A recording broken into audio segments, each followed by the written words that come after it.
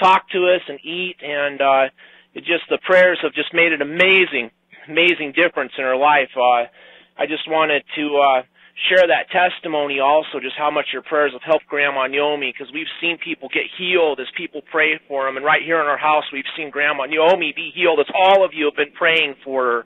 It's just amazing.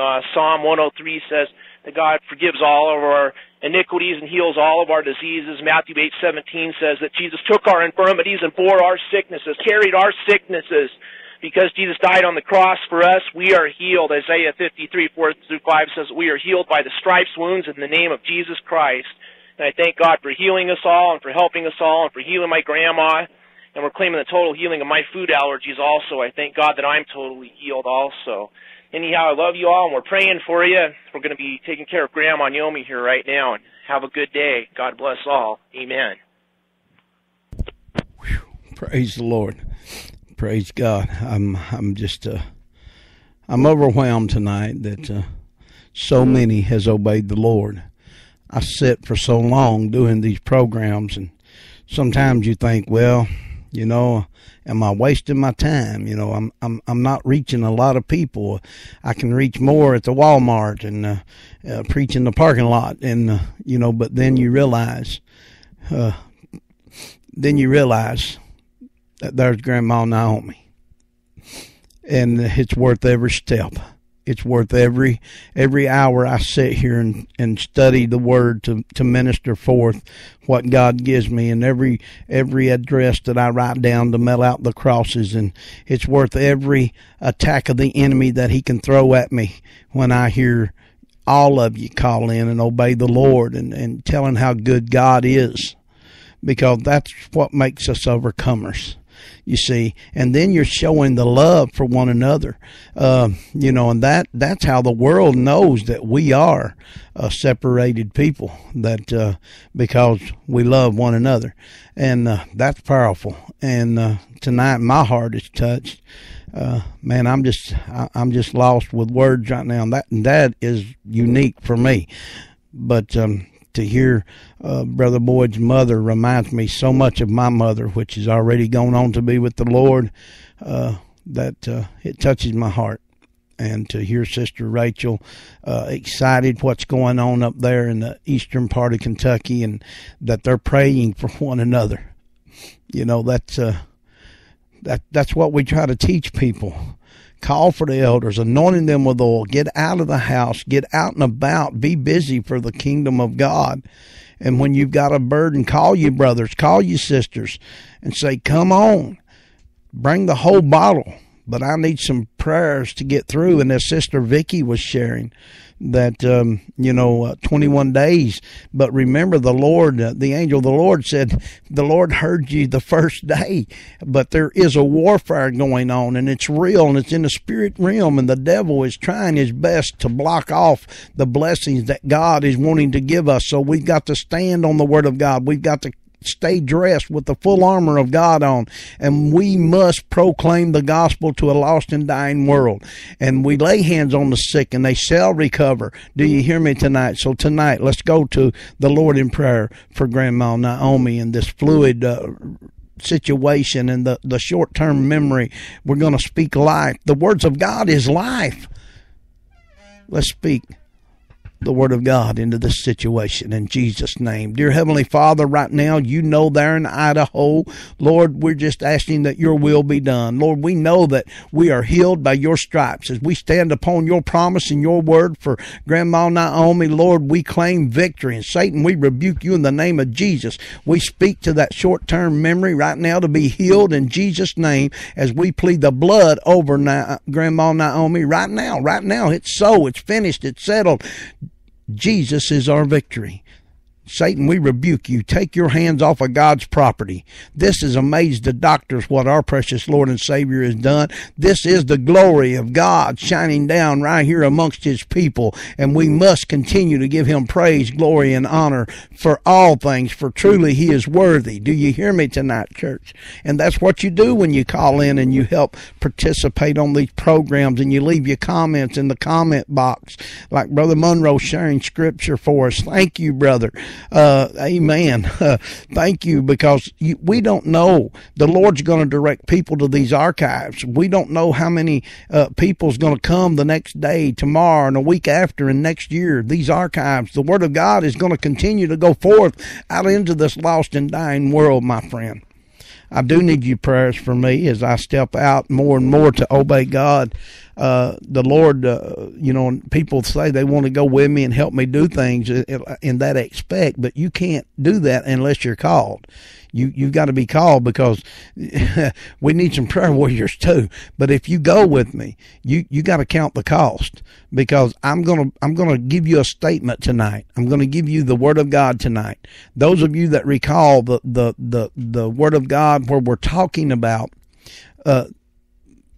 Peter and John coming upon the lame man that was sitting at the gate. You've heard it preached many times, how they say the words, silver nor gold have I none, but such as I have I give unto you. Now, were they not men of God? And they don't lie. They didn't have money. Do you not get this? It doesn't take money to preach the gospel. It takes being a doer of the Word of God. It takes being a doer of the Word of God. Now, it takes money to drive a car up and down the road. And I like to go in a car, but you better believe I'll walk if I have to. Or if the Lord just flat tells me to, I'm walking. I've done it. I've hitchhiked. I've done it. I've been out there. I'll do it again. That's no problem with that. But I wanted to share that with you, because if you're listening tonight and you say, boy, I want to go do this and I want to go do that, well, get up and go. If you sit down and try to figure out how you're going to do it, you're never going to do it. You've got to step out in faith, and you got to trust God, and you got to be obedient to the Word of God, and God will put it upon the heart of His people, and the right people will sow into you. They will. Listen, I got to share this right now on Testimony Line. Those of you at home, take an apple. By faith, be obedient to the man of God that's giving you the Word of God. Get you an apple right now in Jesus' name. I'm going to play this song, come right back. Hunt you an apple, hunt you an orange, a fruit with a seed. Get you a fruit with a seed. After this song, I got a word I need to share with you right here on the Testimony Line. And I guarantee if you'll grab a hold of God's Word tonight, you're going to be blessed. Just ask Pastor Eddie Garrett. He's shouting victory tonight because he's seen what thus saith the Lord comes to pass. Amen. All right, let me cut that one off. I forgot and left it on again. I do that a lot. The Testimony Line is a pre-recorded line. We don't answer that live. If you want to call in live, you have to call us at 1-931-484-4531. But we do appreciate the Testimony Line. Thank you, like Brother Boyd. Oh, my God. Brother, I love you. I love you, man. All right, be blessed as I share this song with you, and then hunt you an apple, an orange. Maybe you got some seeds in a pack laying around. Get you some. Get them in your hand, because after this song, I'm going to share a word with you from the Lord.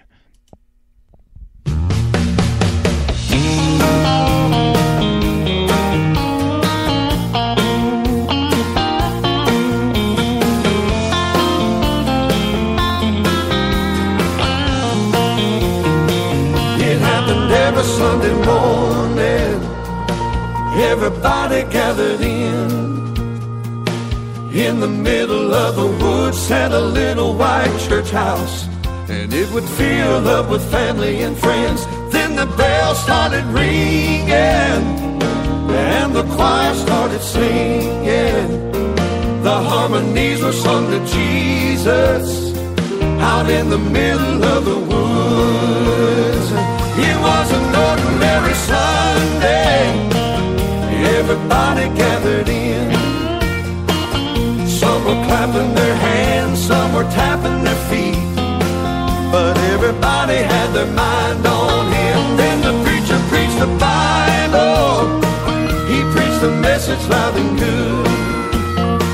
It was an ordinary Sunday out in the middle of the woods.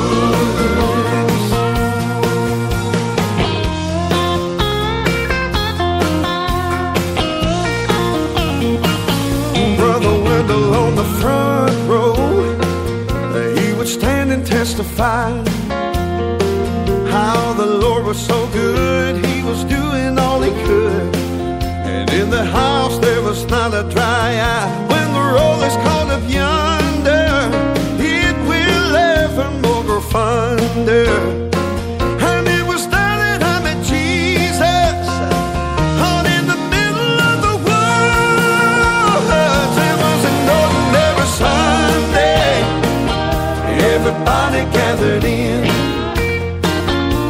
were clapping their hands, some were tapping their feet. But everybody had their mind on him. Then the preacher preached the Bible. He preached the message loud and good. It was an ordinary Sunday. Everybody gathered in. Some were clapping their hands, some were tapping their feet. But everybody had their mind on him. Then the preacher preached the Bible. He preached the message loud and good. Yes, he did. It was an ordinary Sunday out in the middle of the woods, in the little white church house out in the middle of the woods. It was an ordinary Sunday out in the middle of the woods.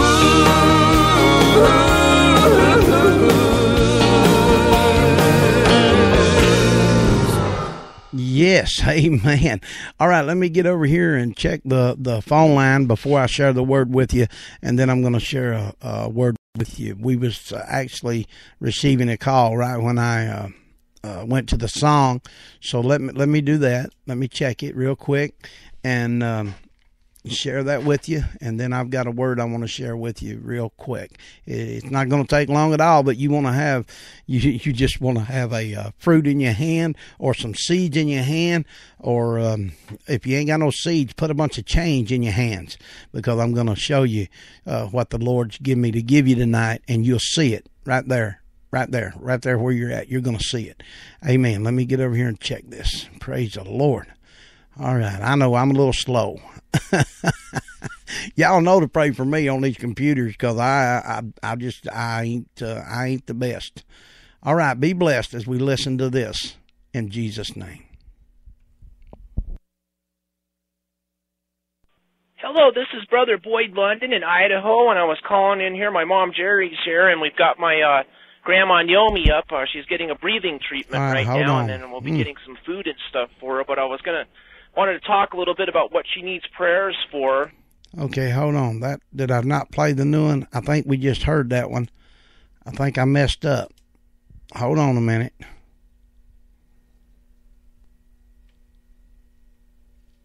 No, that's it. Let me play it. Be blessed. I'm sorry I interrupted it. Be blessed, and let me play it. I thought I hit the wrong one. Be blessed in Jesus' name. Hello, this is Brother Boyd London in Idaho, and I was calling in here. My mom Jerry's here, and we've got my Grandma Naomi up. She's getting a breathing treatment right now, and then we'll be getting some food and stuff for her. But I wanted to talk a little bit about what she needs prayers for, and thank you for your prayers. She was in the hospital. Her lungs had filled with fluid, and she was dying, and she's home with us now, and she's doing a lot better, and she loves you all, and she thanks you for the prayers, everyone that's been praying for her. And I wanted to let my mom talk for just a second here about what all she needs prayers for specifically, and I'll put her on here. Thank you for your prayers for her. We are finding that she is having a problem with fluid retention, which can be caused from the congestive heart disease, which we are praying is completely healed, and that can cause problems with her kidneys also. So we are praying that her heart is healed, that she no longer has problems with fluid retention, that every system of her body's working fine, and including her memory. She's having quite a few problems with short-term memory. So thank you so much for your prayers. Yeah, this is Brother Boyd again. That was my mom, Jerry, there, and we want to thank you for the prayers for Grandma Naomi that have helped her a lot, and again for praying for her heart to be totally healed of the congestive heart failure, and then praying for her memory also, that she'll have a good, clear memory. And she really is doing a lot better. She can get up and walk to her toilet by herself. She can get up and walk to her chair. She's got a nice chair that we just recently got for her, a new chair, and she can sit in there and put the legs up and talk to us and eat. And